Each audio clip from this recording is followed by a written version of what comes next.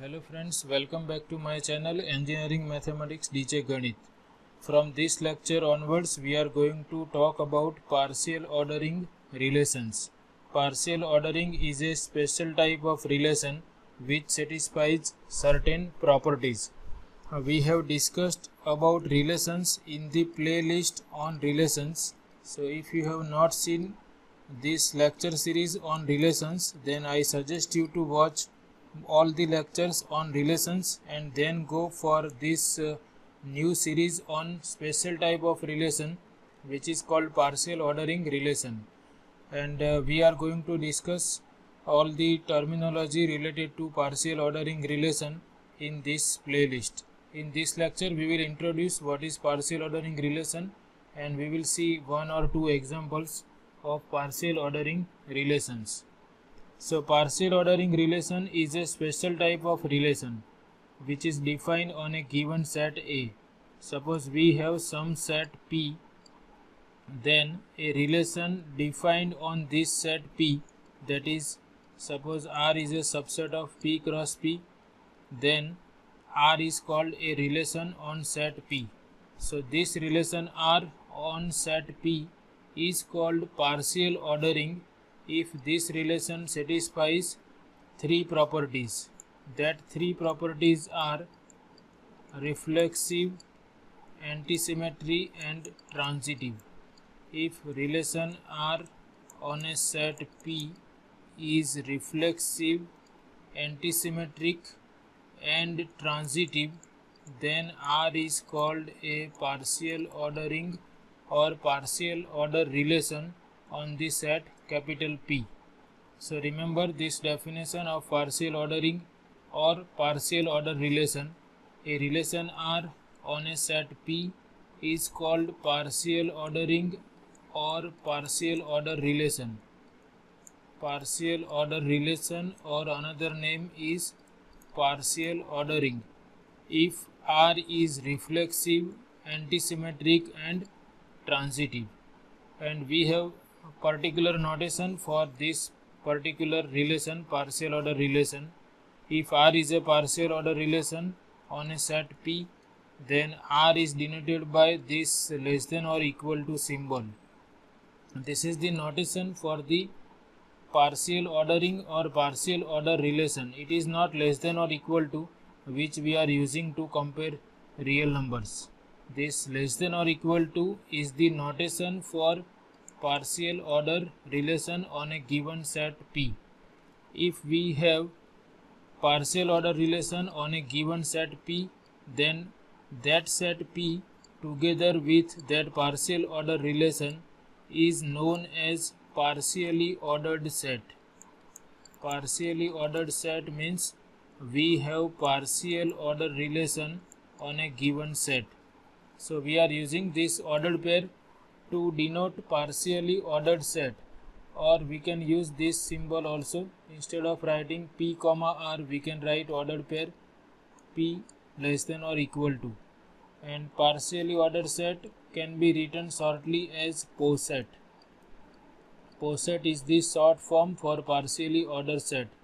If we have partial order relation on a given set P, then given set together with partial order relation is called partially ordered set. So this is the definition of partial ordering relation or partial order relation. They can ask you to write down the definition. So you should write systematically: a binary relation R on a set P is called a partial order relation or a partial ordering if relation R is reflexive, antisymmetric and transitive. Partial order relation is denoted by this symbol. And if less than or equal to is a partial ordering on a set P, then the ordered pair P comma less than or equal to is called a partially ordered set or a poset. We are considering one example or two examples. The relation less than or equal to is a partial ordering on the set of real numbers. This relation less than or equal to is a partial ordering on the set of real numbers. So we can write that relation less than or equal to, we know that this relation is defined as set of all those ordered pairs AB. Relation is defined on the set of real numbers R. So this belongs to R2 or R cross R, and relation is less than or equal to, that is A is less than or equal to B. So we have to show that this relation is a partially ordering or partial order relation on the set of real numbers. So we have to check three properties. We have to prove that this relation is reflexive, antisymmetric and transitive. Now you can see on this side, this is the notation for partial order relation, and on this side here, this is the notation for less than or equal to. Instead of writing less than or equal to, if we wish, we can write R also, no problem, or we can use less than or equal to also. So first we have to prove that this relation R is reflexive. So we know that if we take any real number for any A in this set of real numbers, we can say that it is clear that A is less than or equal to A. This means ordered pair A comma A belongs to R. For any real number A, ordered pair A comma A belongs to R. Therefore relation R is reflexive. For antisymmetry, we have to prove that if AB belongs to R and BA belongs to R, then A and B cannot be different. So we consider two real numbers, say A and B. For any AB belongs to R, suppose that if we have ordered pairs AB and BA both present in R, then A and B must be equal. So suppose we have ordered pair AB and ordered pair BA, both are present in the relation. Then to prove antisymmetry, we have to prove that A and B must be equal. Now AB belongs to R, that means A is less than or equal to B, and BA belongs to R means B less than or equal to A. And this is possible if and only if A equal to B. This proves that relation R is antisymmetric. If A is less than or equal to B and B less than or equal to A, then A and B must be equal. Therefore relation R is antisymmetric. Now we prove transitive property. So for that we have to consider three real numbers for any A, B, C in the set of real numbers. Here we have to assume that A is related to B and B related to C, and we have to prove that A is related to C. So suppose that AB is present in given relation and BC is also in given relation, and if we have this type of situation, then we must have A related to C if relation R is transitive.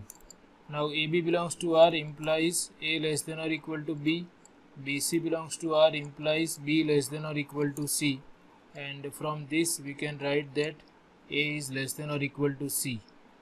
Therefore we can say that ordered pair AC is also present in given relation. So what we have shown, if we take any three real numbers A, B, C, and suppose we have A related to B and B related to C, then we have shown that A is related to C.